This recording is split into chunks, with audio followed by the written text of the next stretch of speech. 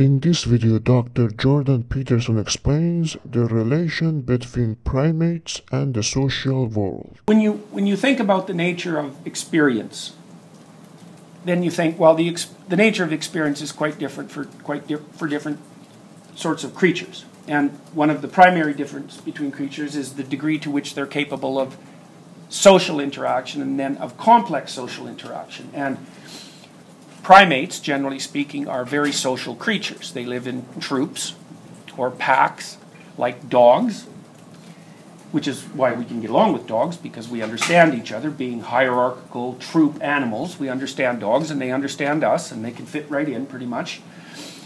And we're very, very good at figuring out where we are in the troop. And by we, I mean primates. I mean us going back a very, very long period of time. You know, monkeys and chimpanzees have very sophisticated knowledge of the social structure surrounding them. They know who's who, and they know what status they are. They know what rank they are, essentially. And that's also the case with people. And so one of the things that you might say about people is that our reality isn't nature exactly, it's culture.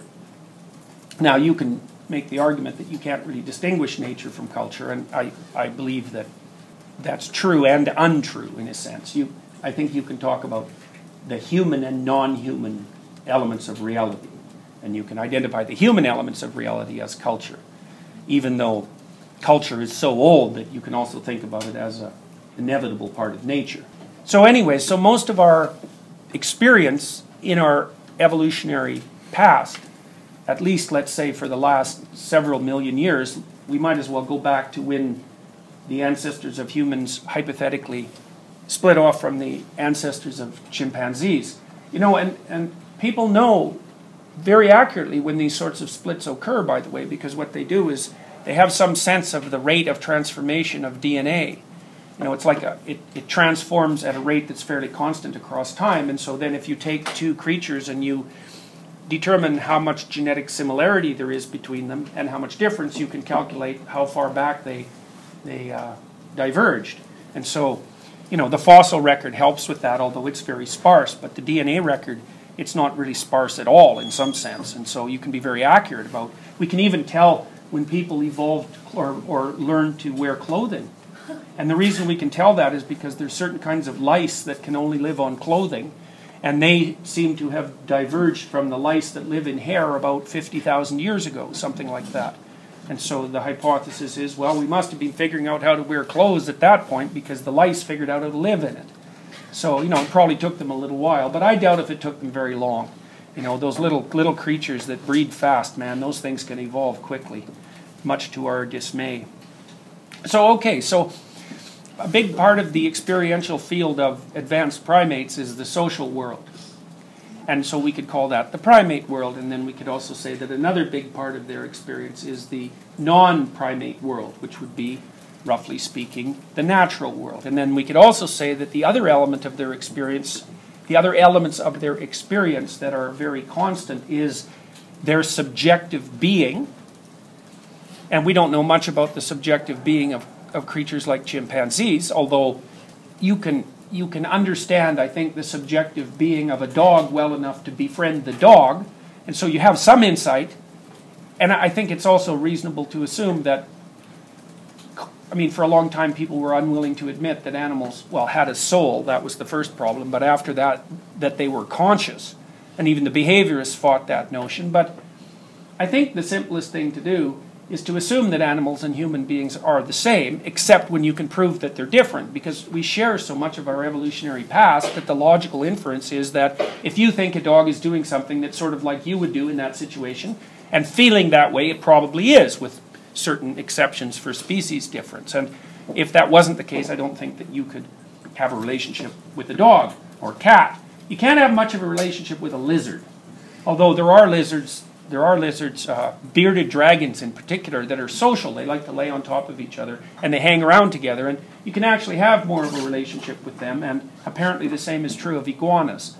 So you can go quite a ways back in the evolutionary, backwards in evolutionary time, and still have enough similarity between you and the creature that you're interacting with so that you can get a pretty good sense of at least some element of their being. And so the idea that subjective, our subjectivity, is a very ancient part of our experience, it seems to me to be a perfectly reasonable supposition.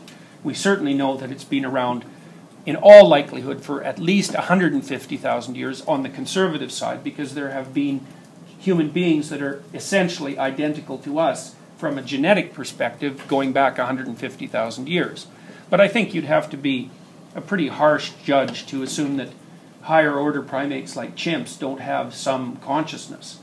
And and some limited self-consciousness. If you mark a chimp's nose with lipstick and then show it a mirror, it will, at least sometimes, take the lipstick off its nose. Although I've seen a gorilla try to fight with a mirror, which, well, I haven't personally seen that, but I've seen a very good video of that happening. But I think the gorilla would eventually figure out that it was him in the mirror. Dogs will recognize a dog in the mirror, but they seem to learn to ignore their reflection very, very rapidly. And I don't know if that means that they have a rudimentary self-consciousness and they figure out that that dog is them, or if the dog just doesn't smell like a dog, and then the dog thinks, well, it can't be a dog because it doesn't smell like a dog. And dogs probably think that something is a dog because of how it smells and not because of how it looks. So that's why I think that's why dogs don't seem to have any sense of relative size. Because you can get a chimp, a little chihuahua, barking like mad at a Great Dane. You think, really, it's like, that's going to work, is it? But the dog doesn't seem to have a clue about that. Like, he's perfectly happy. And the Great Dane, weirdly enough, will often back off. So, anyways. Okay.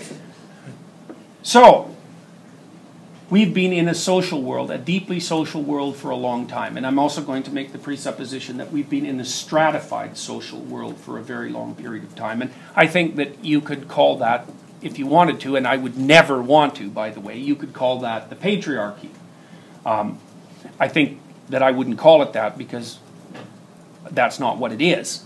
But I think that the fact that it's called that, and that that's accepted as a reasonable representation, is actually a consequence of the action of an archetype. And the archetype is that it's the archetype of the terrible great father, actually, because you think, well, there's a social structure with striations in it, and that has advantages and disadvantages, and the advantages are you can live in it. And the disadvantages are you have to follow the damn rules, and they might not necessarily be to your individual benefit. So within a social dominance hierarchy, there's always a bifurcated, it also always has bifurcated significance. It can be good and is good insofar as it protects you from, say, from threat from without, maybe from other primates invading your territory, for example. But it's also can be a very dismal structure for if you happen to be at the bottom of the hierarchy. So anyways, as far as I can tell, that dominant structure is typically represented as masculine. And I think the reason for that, although I'm not absolutely certain of this, I think the reason for that is that our social hierarchies are probably more like chimp social hierarchies than they are like bonobo social hierarchies. So the bonobos are kind of a strange breed of chimps. I don't know how many of you know about them, but the bonobos are extraordinarily sexual, and they use sex pretty much as a standard means of communication and tension reduction. And there's a lot of sex between the females in the bonobo troops, and the use of sex seems to bond them together in a way that keeps male aggression under control, which is quite interesting. And so, but in the chimps, the fundamental dominance hierarchy is male, although there's a female dominance hierarchy as well, and some females can certainly be more dominant than some males, but the fundamental structure seems to be male. And then I would also say, well, it's probably dependent to some degree in the primate community and in other social animals on other factors. So we know, for example, that the gender that has the highest level of testosterone tends to be the dominant gender. And so in hyenas, the females have higher levels of testosterone. They're actually bigger and more aggressive than the males, and the price they pay for that is that they have to give birth through a structure that's very much like a penis, which is not the world's most pleasant experience and might account for the hyena's temper.